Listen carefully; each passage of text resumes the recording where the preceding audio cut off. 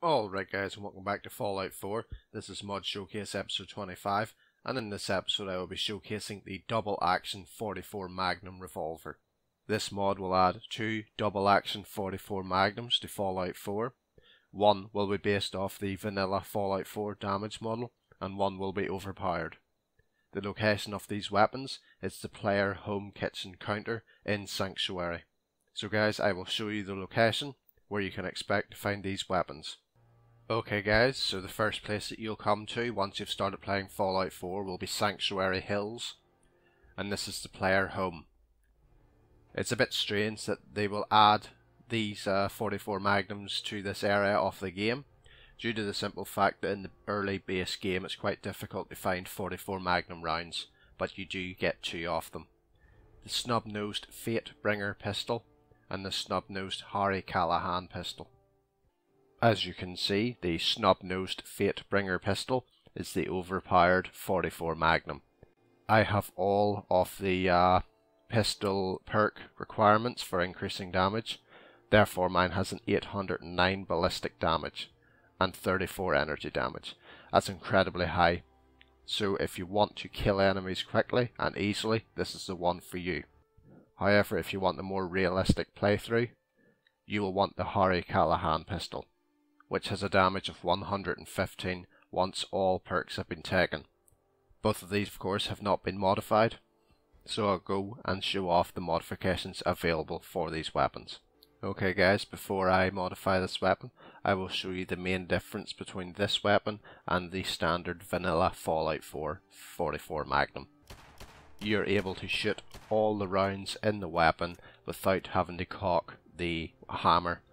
Also, the fire rate is greatly increased. But let's see what mods are available.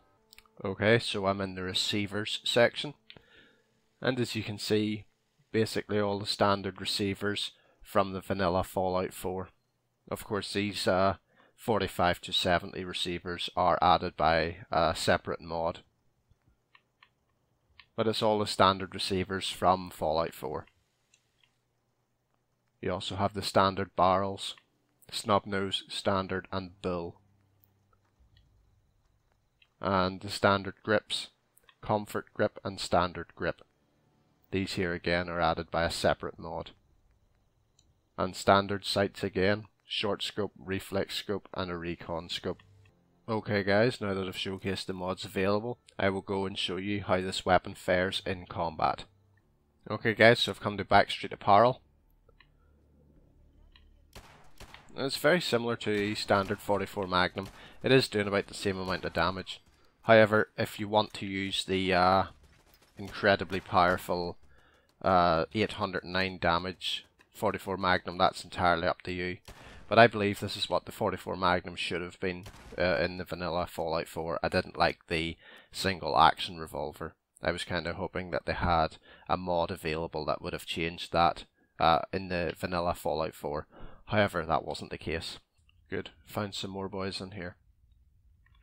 This weapon's incredibly powerful, so if you do enjoy using pistols, but you want one that has a bit more fire rate, this is definitely the pistol you want to be downloading. And even if you have a small file size or you don't want to be downloading too many mods, I would make sure that this is one of them, because it's small, but it really does change up how you actually engage in combat. And as I said before, this should have been an option in the vanilla Fallout 4. It's miles better than the standard 44 Magnum. And it kinda, in my opinion, it takes me back to Modern Warfare 2, running about with 44 Magnum akimbos and just shooting like fuck, right. Now that was shocking accuracy. Oh, fuck me. Wow. Well, it's powerful. I would probably assume that the more powerful, more ridiculous Fate Bringer pistol would be much more powerful and much more of a formidable weapon. But frankly, I believe all you need is the vanilla damage model with a really good semi-automatic 44 Magnum revolver, and you can have hours of fun. This, in my opinion, is the way that it should have been, or at least you should have been able to change up from single to double action.